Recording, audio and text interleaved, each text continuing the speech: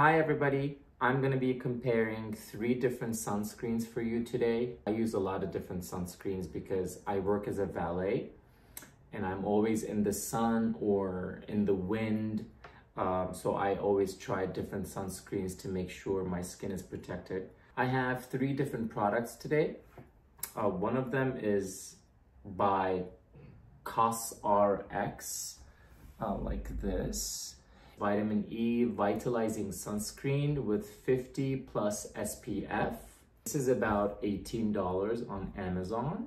We have Mistine Aqua. This is also 50 plus SPF. This is by Aqua Mistine. Like, was that an earthquake? What the fuck was that?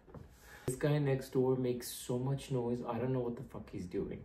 This is about $15 on Amazon. The same size. I have one here from Trader Joe's. It's called Daily Facial Sunscreen, SPF 40 and oil-free invisible gel formula. This was like $9 at Trader Joe's, I think, as far as I remember. So let's start with this, the one from Trader Joe's. I would say about this product is don't buy it. You know why? Because it says oil-free invisible gel formula, fragrance-free, water and sweat resistant. I don't believe this is oil-free because when I put this on my skin is looking so oily and it looks so shiny. Even though it's invisible, it doesn't leave a white cast, which is good. That is why I wanted to buy it. This one leaves this like oily, like not creamy, but like oily texture over your skin. So every time like you touch your face, there's this like, it's like your fingers slide over your face and it's so oily. It doesn't feel good. The feeling that this gives is not good. You can use this maybe like before you go in the pool, be at the beach, but like during the day as a daily sunscreen, like it says, this is not a daily sunscreen. It doesn't feel good. So don't buy this. Let me show you how this looks on your skin. The product is like this. And this just feels overall, so you see how shiny this looks? Shiny and super slippery. It's slippery. And it feels itchy on your skin.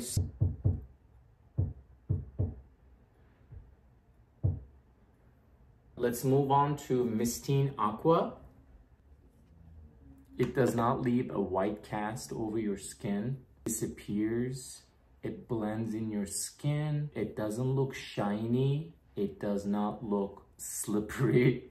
It's a perfect product. A little bit of creaminess. At the same time, it's gone. There's no white cast, nothing. It feels super good. It doesn't look oily, not shiny. Shut the fuck up. A little bit goes a long way with this too. So you don't have to, use it a lot. Like $15. You can use this for like 2 months. Last but not least, Cosrx, if I'm pronouncing it right. This has vitamin E in it. The texture is incredible. A little bit thicker than the Aqua Mistine. No shininess, no white cast, nothing. And again, a little bit goes a long way. It feels so much better. It doesn't feel like a moisturizer. It doesn't feel as oily.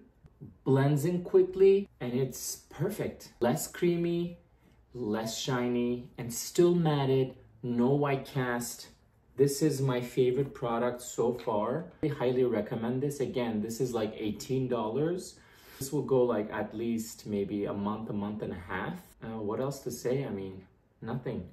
This is the best. Yeah, don't buy this. Buy either one of these or buy both and then you can return the other one when you don't like it. Because I use a lot of sunscreen, I thought I should give you my opinion on it before you buy it. Would have loved to see something like this before I bought it because I buy all these products and I don't like returning.